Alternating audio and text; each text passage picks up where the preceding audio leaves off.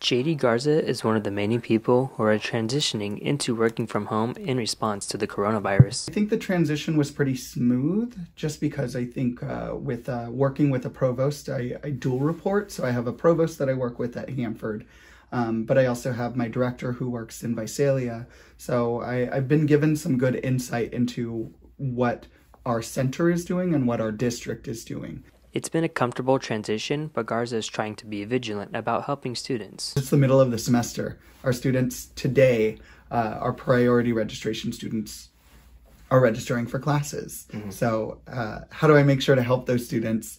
And how do I know which students to help if they're not saying, hey, I need help? So just trying to be vigilant about helping people.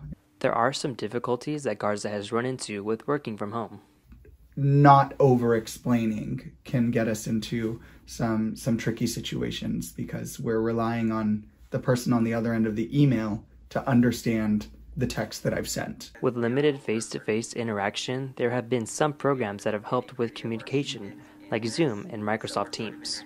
Which I'm starting to like a lot. It almost has like the interface that looks like social media, so something that I'm familiar with, like Facebook.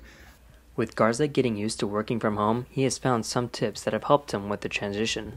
Get some fresh air. Even if you have to take a blanket outside, lay it on the ground, and bring your laptop and work there, you'd be surprised how refreshing that is. Garza hopes that staff and students recognize what they need to do to be successful in this current environment.